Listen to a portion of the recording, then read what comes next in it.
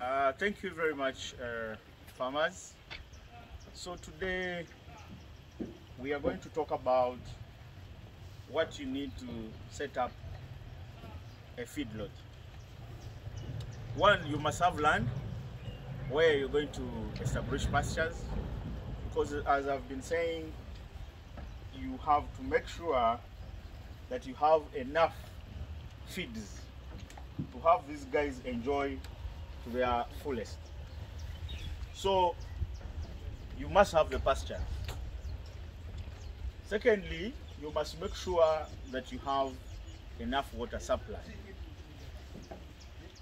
You can look at harvesting water, because as you see the structures, you can harvest a lot of water here. Then two, you need also a natural source of water. You can have a borehole, you can have a shallow well, but you must have a reliable source of water. After that,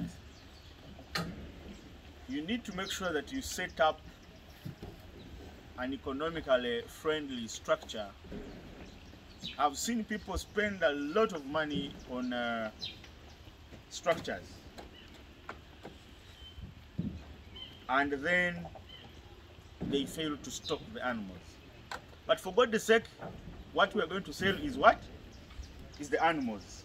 So after setting up a friendly structure, a structure that is simple. These are trees. Down there where they illuminate from and exercise from, there is concrete. Just very, very, very simple. And when that is done, then we establish pastures. On pasture establishment, there is no shortcut.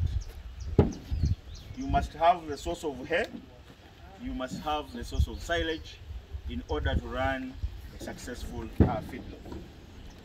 Why I take you through is that I believe this works, and I know it works. So I want us to make good investment decisions if we are going to improve the livestock sector of this country. You must be able to make hay. You must be able to make silage, so that we can have these guys enjoy feeds as much as they can. Limiting the feeds will limit the source of growth. We must make sure they are certified all the time, and that will ensure growth of our animals the way we want it to be. So once you have the source of feeds, that's where you're going to plant your Chloris Guyana, which we normally mix with Centrosima to make very good quality silage, hay, sorry. Then we are going to plant our sugar napier or pakchong to make sure that we are going to have silage. However, we can also make silage, for example, from different other ingredients. Especially this, we can get support from the crop sector. We can make silage from the maize stovers after harvesting maize, removing the cobs. You can actually turn that into feeds, so that you have these guys eat all the time. You have enough. You can use rice straws. You can use sugarcane tops, and you make very good quality hay, silage, and then you can mix and give these guys.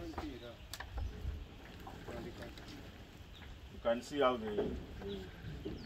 they like getting feeds from my hands. So the most important part is you must have enough feeds to make sure that these guys eat. And the source of feeds is not limited. Come, we are able to give you very good quality advice on exactly what you need to do to make sure that you run a successful feedlot. You can see how these guys have lined up everywhere to pick the feeds, and they are very happy. So once you have those in place, then you will look for good quality animals. I want you to give a look to these bulls. These are bulls which are for beef. These are Bolans, and they are doing the work.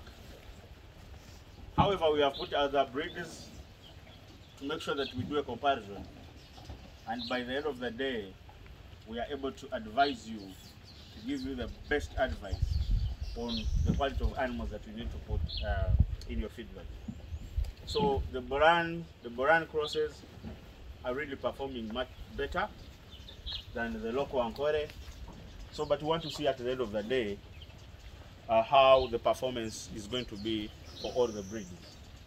So I believe if we move this journey together, then at the end of the day, we are able to come up with something tangible as we work towards improving the beef sector of this great nation. These animals that are feeding from here, that are feeding these high quality feeders, which are mixed well, they are not moving, we are going to provide, we are going to come up with beef that is going to be sweet, that is going to be tender and tasty for ourselves. So in this journey, we're actually going to improve the beef that we eat in Uganda.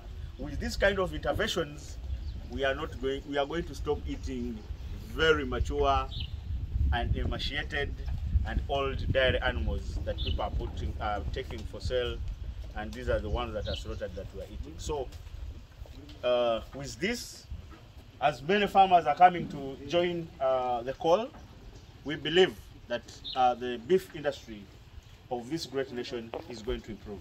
Otherwise, thank you very much for following Robran Holdings Limited and following Brian. Please don't forget to subscribe to our YouTube channel so that you can always get these updates. Thank you so much.